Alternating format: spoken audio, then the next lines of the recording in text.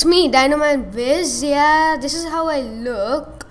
And it just took a while because I was having a bit of trouble with my microphone, Blue Snowball. It really makes no sense. It's not even blue. It may be shaped like a snowball, but really, it's not blue. Anyway, thanks to all of you who have been subscribing to me. I have 7 subscribers. Woohoo! Yeah, I know that's not much. I've seen other channels. Prehistoric News has 7,204 channels. Gaming Beaver has millions of them. So does Nika Higa and all sorts of other channels. But at least it's an achievement for me. Among my friends' YouTube channels, I've got the most viewed, 252, and thanks for everyone who's been watching that. And now, instead of just ranting on, let's just get to my short story which I pre-recorded on GarageBand. It's called Carnivore. You see? See? Yeah, so anyway, you're not gonna see my face during the entire recording. I'm so ashamed. Just joking. If I were you, I'd really be bored seeing that my face all through the whole recording. Anyway, go dinosaurs! Hey, I can see it through this shirt. And the audio is still working. The Hadrosaur herd fidgeted uneasily. They smelled danger, but where was it? They weren't careful, they may run right into it. The herd leader, a huge male, organized them into a defensive position that was males on the outside, young and female on the inside. Hoped that it would be sufficient for defense. It was wrong. The carnivore watched as its prey organized itself into a defensive position. It would be easier to pick them off. It would try killing the herd leader standing off at the front. It was easy because of his size. The danger seemed to have passed for the Hadrosaur herd. They were relaxing and breaking formation. The leader thought that the danger had passed. He thought wrong. In fact, it was the last time that he had ever thought. Too fast for anyone in the herd to follow, a beast black as the night around them struck and camouflaged against the night, dragged it off into the trees. The next year, nothing. There's no other dinosaur for miles. That meant the carnivore had no food. He had eaten last about 2 weeks ago. That too was just a small meal. Had to migrate from his homeland to the plains in search of food. It was said that the rainforests were way more plentiful than the plains which were his home. However, he had to go through the desert first. He could stay without water for 2 days, and oases occurred that regularly.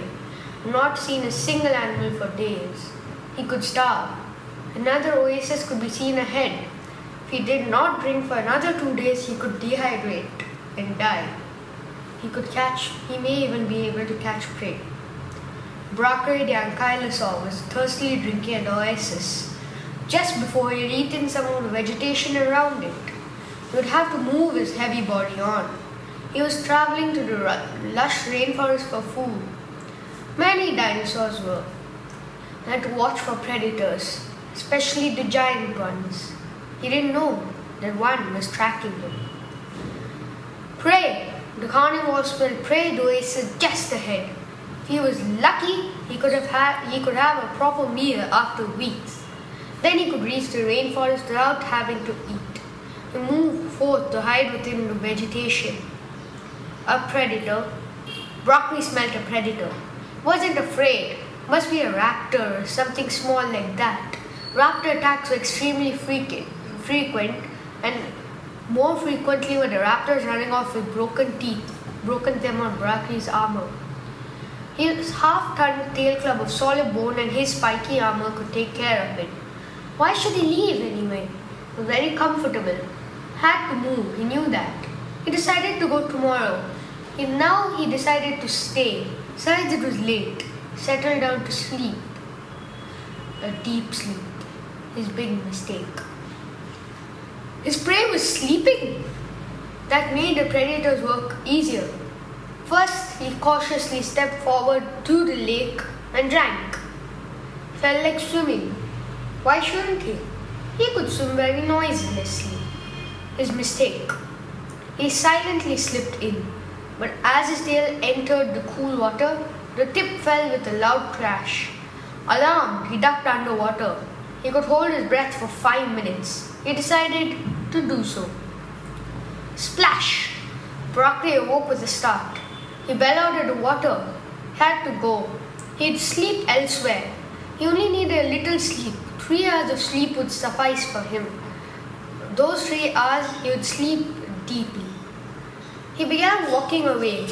As he walked, he wondered what had made that splash in the night. The predator cautiously moved its nose and eyes above water level. Saw nothing. His prey had moved. He blinked. His prey was moving, so was he.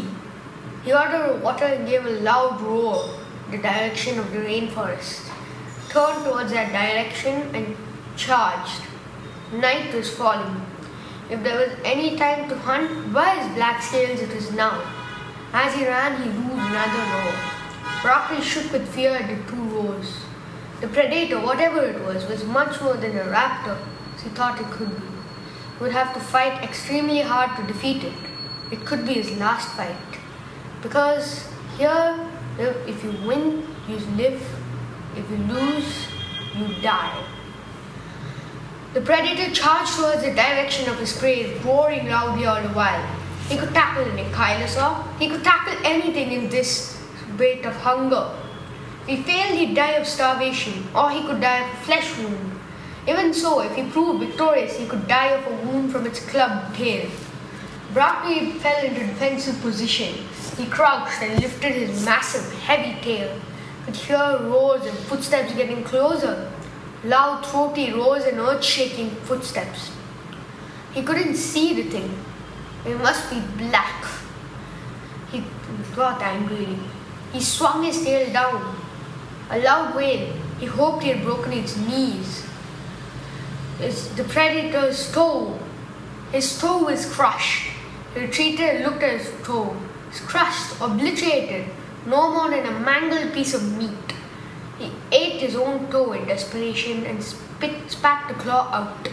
He attacked again, this time at the ankylosaur's side.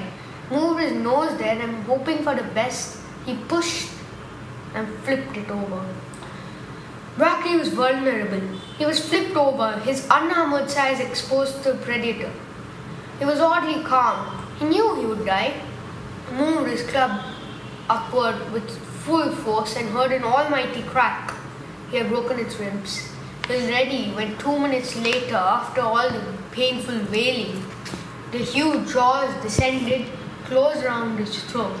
He was ready for death when they applied force to snap his neck.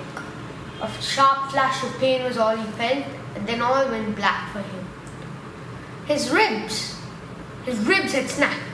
The predator staggered back, howling in pain. Returned and to hurt the ankylosaur, applied pressure extremely slowly on his neck. He could eat. He was gloating, but this would be his last meal.